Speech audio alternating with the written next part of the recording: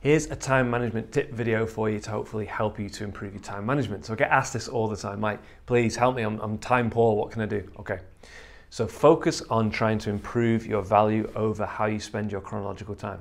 Because your chronological time, seconds, minutes, hours, days, weeks, months, years, decades, that's capped. You've only got so much of it. It's only 24 hours in the day, right? No matter how hard you work, you can't put another hour into that day. If you focus on the value that you create and that you have a lot of value, by the way, just as a human being, right? It's able to listen to this. There's no cap on that. And what your clients and customers actually really care about are the results, are the performance. They don't particularly care how long it's taking you to do it. Now, that can be depressing or it can be really invigorating because you think, right, I can get better at how I spend that time by focusing on this. Absolutely.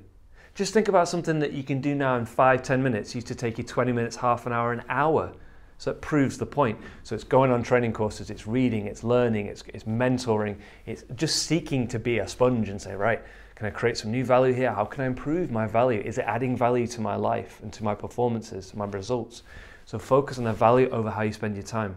Because this is capped, this is not capped. There is no limit. There's no limit to that and how good you can be on that. So focus on the value you have, building that value for your clients for the future. Remember, they don't care how long it took you to do it. They care about this side of things. Focus on that, and then it will bring up both. It really will. Best of luck.